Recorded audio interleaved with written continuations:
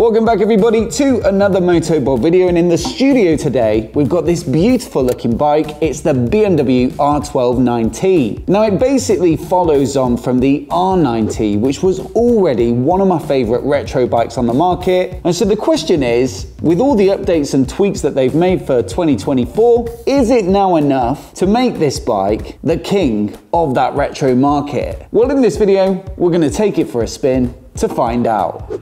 Now look, I'm navigating with Kalimoto today, which is a brilliant app that's specific to motorcycles, and they use their own dedicated algorithm to seek out the best roads in terms of, you know, corners and twisties and how engaging they are to ride. Now, not only can you plan a sort of point-to-point route where it avoids the boring straight roads and gets you to your destination with the most fun possible, but also if you're doing a round trip, just going out for a ride, you can set a distance, a general compass heading, and it'll make a route for you that should be pretty flipping good for biking. So look, if you're going out touring, this is a great way to find the best roads in places that you've never been before. But what I really love about it is the fact that you can find new roads you didn't know about in your local area, different routes, mix it up, and so it's pretty much always on my bars now when I go out for a ride. So look, a huge thanks to Kalimoto for supporting the channel and sponsoring this video. And if you want a discount code, there's a couple down in the description, one for a free trial, and then if you decide you like it, there's also a discount on an annual membership. So look, let's crack on with the stuff that I really like about this bike. And one has to be that mid-range and shove. I think it's been quite a few years since I last rode the sort of top-of-the-line R9T. And yeah, I'd sort of forgotten just how punchy and fast it can be. You know, you've got well over 100 horsepower on this bike, which is right up there with the quickest bikes in this sort of retro segment. And also bags of torque, and it's really predictable through the rev range. And yeah, it's just an air-cooled boxer twin you might not think of as like a particularly performant engine, but there's plenty of fun to be had on this bike. There's also a pretty significant difference, I would say, between the three riding modes that you got on this bike. So there is rain, which will be the most gentle. Road is kind of the default in the middle, and then dynamic really livens things up. So much so to the point where, you know, we've got a few damp patches on the road today. So I'll have to keep my eyes peeled. Effortless up to 60 and beyond. And then also, I think this is a first for the R9T, or the R12 NineT as I should call it now, but this bike actually has the optional quick shifter fitted. And although on other boxers like the 1300 GS, I wouldn't say it's necessarily that slick, I actually think it feels a bit better on this bike. Really quite nice actually. And it snicks between the gears with no effort.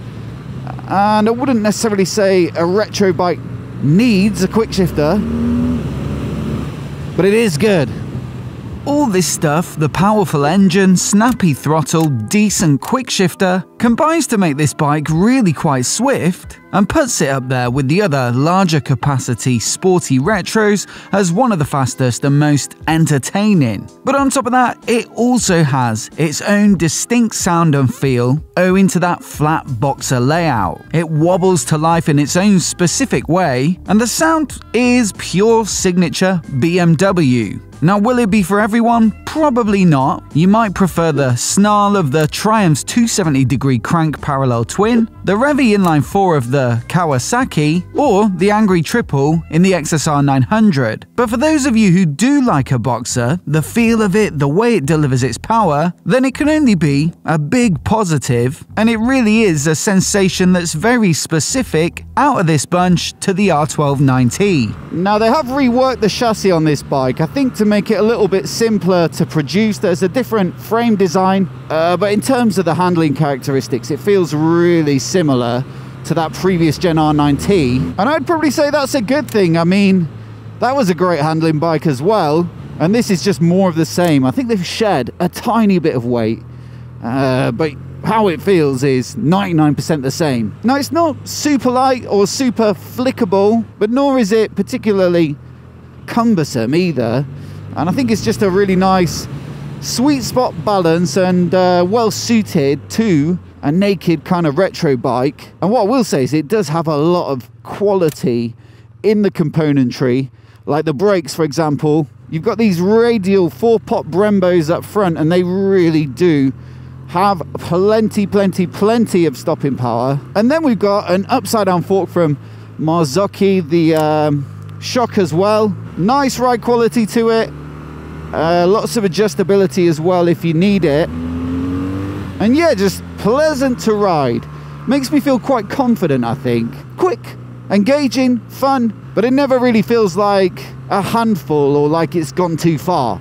Now, I've also got to say, from a features and techie perspective, it really does feel quite well appointed for this sort of a retro category of bike. Helped, I think, quite a lot by this mini TFT display. This is new as an optional upgrade for this generation of R12 NineT. And while it is little, and I guess they've done that for aesthetic purposes, you know, it is very clear, visible, easy to read, and also it allows you to get through the menus without too much trouble. You've got the standard BMW switchgear with all the same buttons and layout as you'd normally expect. And so there's things like cruise control over here, heated grips. You've got the option, anyway, of the emergency SOS button.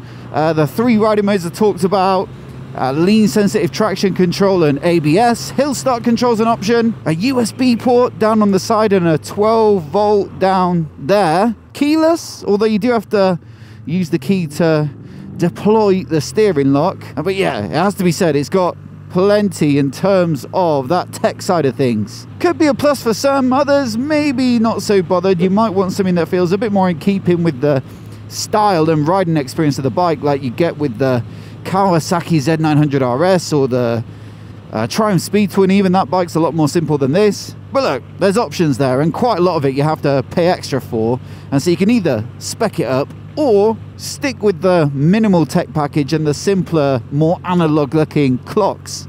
Now onto the visual side of things, and in my opinion, this bike has taken a little bit of a step up. The new tank shape looks great to me, and there's been a huge neatening up of the back part of the bike, which used to look a little bit too busy. Everything is a little more cohesive, which I like, and it looks as though there's a touch more attention to detail on some of the hardware. In fact, overall, this bike is really nicely finished, probably the best amongst its immediate competition, just in terms of the quality of the materials, how it feels to the touch, and things like the switchgear. So look, it's fast, fun to ride, handles nicely, is a looker too. So what's not to like? Well, we still don't have a fuel gauge on this bike. It might not be a big deal to some, but at well over 14 grand, it might feel like it's missing one of the basics to others. And look, having redesigned the fuel tank for this new iteration, you would have thought a fuel gauge would have been high on the list of priorities. Speaking of which, there's also a couple of litres less fuel than the previous generation, although I would say 16 litres is still fairly manageable for this style of bike. And then the last little niggle is the steering lock, which can be a bit fiddly. Probably something you get used to after a few days or weeks of ownership,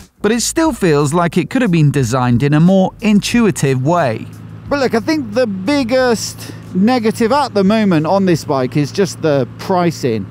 It's well over £14,000, and if you look at some of the competition, you're talking thousands more, and especially when you spec up some of the brilliant little extras that I've said I like so much, like the you know, the Option 719 finishing kit, the TFT dash, the quick shifter. You know, that price difference is going to be even more substantial, and it does end up looking pretty steep.